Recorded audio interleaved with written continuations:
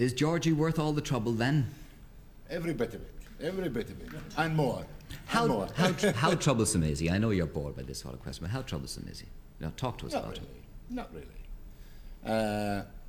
He was a young boy, has got tremendous talent, has been a symbol for young people, if you like.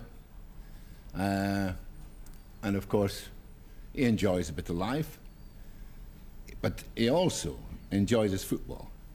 And I must say that there's no one probably is more keen on playing, more keen on training than George Best. And he is quite an amazing footballer, as well as, I think, a nice boy. Good, fair enough. You know that the day he came, he went back. You heard that story? No, what was that? Isn't that true? Was he that, came yes. to Manchester? Oh, yes. Almost didn't happen, this whole thing. When he came as a schoolboy, there were two boys, him and a boy called McMurrow, come to Old Trafford from leaving school. And the first day I was there, I happened to go down in the afternoon when the young boys were kicking around. And he was like a little elf at the time, and he was kicking, and there was something about him, it hit you. The following day, he came along with this lad McMurray, and he says, I'm homesick, I'd like to go home. Oh, I says, you shouldn't do that. I says, hang on for a little time. And I got two of the Irish lads, Gregg and Nicholson at the time, to go and talk to them. Anyway, it was of no avail. The next day he come, he says, oh, I want to go home homesick. I says, I well understand you, because I went to Manchester as a boy myself, and homesickness is a terrible thing. And I says, now, you go on home, but I'll probably get in touch with you later. So it still was hitting me in my mind that this was something that was unusual, exceptional. And I decided to write to his father. And I wrote, Dear Dick, I understand the boy has gone home. I well understand his feelings. If there's a change of mind, do please get in touch with me.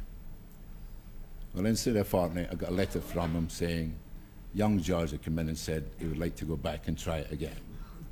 And how fortunate we were, he come back and tried it again. Indeed. Because he is a great player.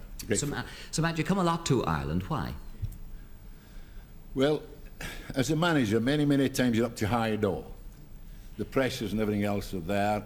And I used to periodically come over here, because the moment I come over for a couple of days, I felt as soon as I stepped off the plane or the boat at the early days, I was in another world. I could relax. And this is what I used to do quite often, and go back with a free mind again. Not only that, I have a lot of very great friends here, some wonderful friends here. I made a lot of friends over the years, and I love to come here. You know, let me tell you the reverse of that coin. The very first time, 100 years ago, that I went to England, and I was working with Joe Loss, and I went up to the Manchester Hippodrome, and I was very lonely and very out of it. And the footballer of the year that year was Jackie Carey, and as always, the manager of the year was Matt Busby. Is that the and James they came Gate down Jackie to the Carey? Sorry, is that the James Gate Jackie Carey? Was he? Johnny Carey. Yes, James Gate, yes. Yeah, James yes, Gate. yes. That's right.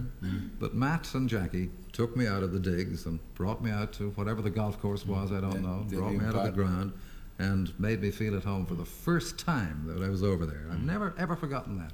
Well, we're on that subject. Excuse just a minute, Sir Matt, because in fact, in Manchester, on Granada Television, I had to interview you one time at short notice, and I knew nothing about football.